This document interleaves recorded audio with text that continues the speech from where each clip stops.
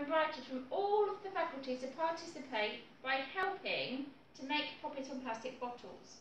So the lecturer in construction, James, said we had an overwhelming response with staff and students coming together to create poppies to commemorate those who were lost during the world wars. And there is our poppies. We decided to do this project as a mark of respect to remember and honour those that served and lost their lives, fighting for a better future today.